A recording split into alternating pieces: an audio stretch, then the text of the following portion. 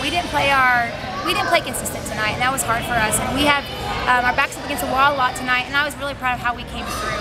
You know, sometimes we have a letdown on defense or letdown on offense, and I saw some different things. Like different people stepped up tonight, so that was really good. Hey, it's a team game, but I thought every time you need something good to happen, Lauren Thompson made it happen for you. You know, she wants the ball in her hands, and the girls trust her. And when she needs to make something happen, she does it.